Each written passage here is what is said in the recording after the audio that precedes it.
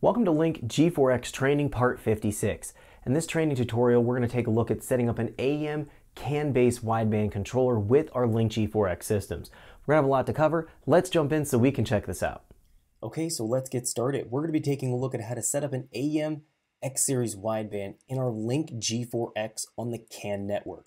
This is a relatively straightforward configuration and setup for the AEM widebands. We're going to go through everything from start to finish here. Now, a couple details I want to cover before we jump into the training module so that you know where I'm at here in terms of what box I'm working with and how I have everything configured.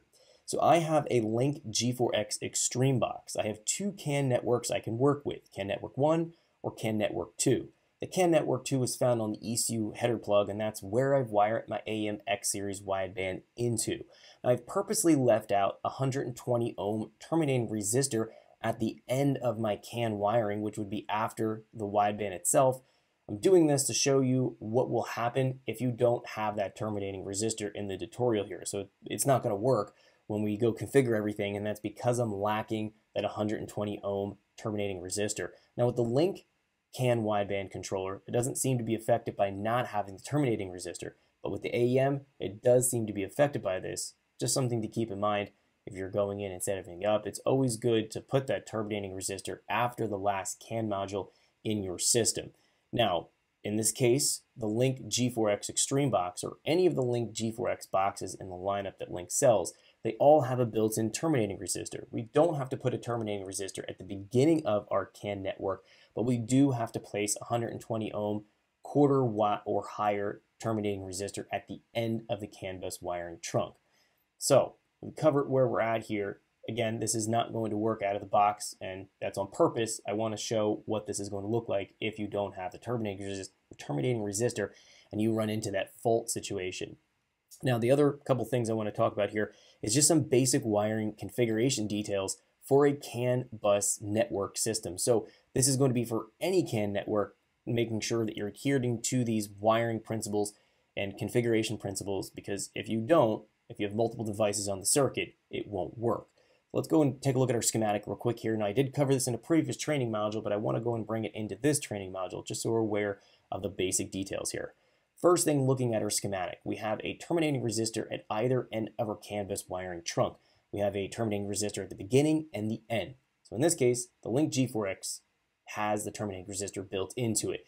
At the end, let's say you're wiring all your CAN devices in, and the last device would be the AEM dash that has a terminating resistor built into it as well. So in this case, we wouldn't need to add a terminating resistor as long as the other CAN modules were placed between our G4x and our dash. It's another important detail to note, which is also very useful. We don't have to have redundant terminating resistors in the system if we have that type of configuration. Now, looking at this, a couple other details to mention. Our CAN bus trunk wiring, the main trunk of that wiring, shouldn't be any longer than 15 meters. If it is, you'll have problems. We always want to keep it less, which really shouldn't be a problem for most applications we're working in our CAN networking. Second thing that I want to point out here is actually a third thing.